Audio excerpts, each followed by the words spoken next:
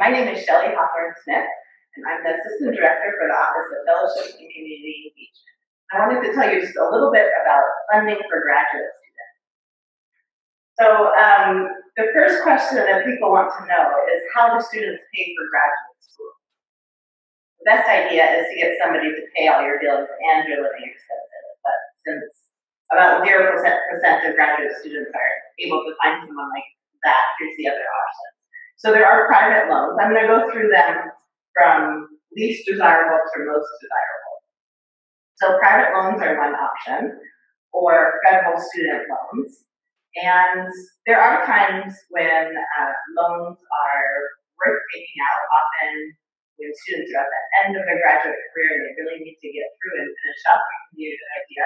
You just want to always keep in mind the amount of loans you're taking out and your ability to pay them back. There's also tax incentives, and a lot of people will use savings during graduate school if you have been working prior to graduate school. There's also work. So as well as working on campus, there's often jobs off campus, and especially after you've gotten a little bit through your graduate program, you can have some skills that are employable. And so some people do find good jobs off campus while they are in their graduate program.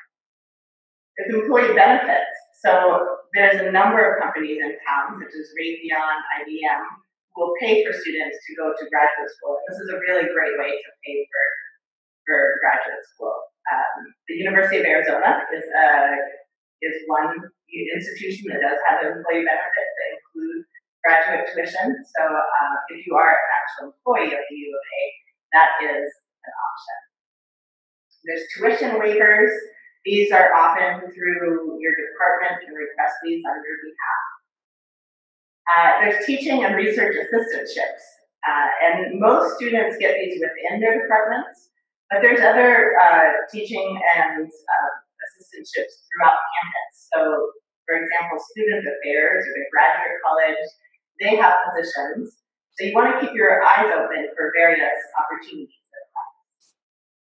There's fellowships that are from within the university.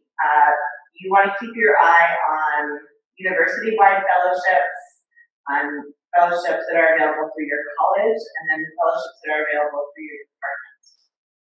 And often for the university-wide ones, you will be nominated for your department, but it's a good idea to keep your eyes open and you can ask to be nominated.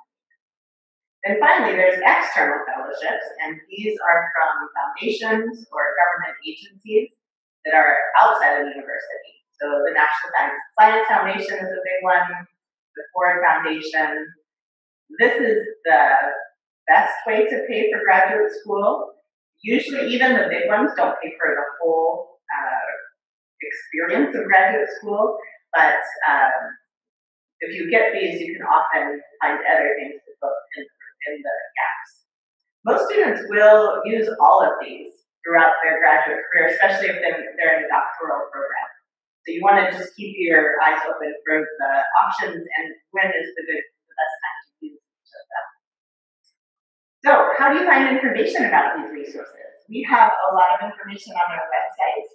We have a number of articles, and we are also available to talk to you. So our information is on the website, and feel free to email us or schedule a time to come talk. Beautiful.